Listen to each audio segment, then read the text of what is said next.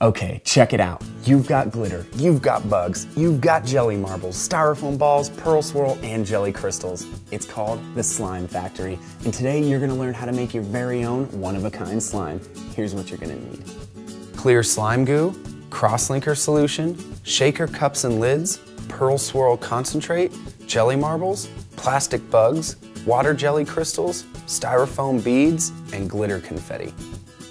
Take one of your shaker cups and add 1 pump or 1 ounce of slime goo. Then add in whatever cool slime add-in that you want. Top it off with 1 pump of crosslinker solution. Tightly seal the shaker cup with a lid and shake it up. Okay, so what you're doing here is polymer bonding. The crosslinker links the slime goo, creating a long chain of molecules. Take off the lid and your slime's ready to go. Now experiment with your slime factory to see how many kinds of awesome, unique slime you can come up with.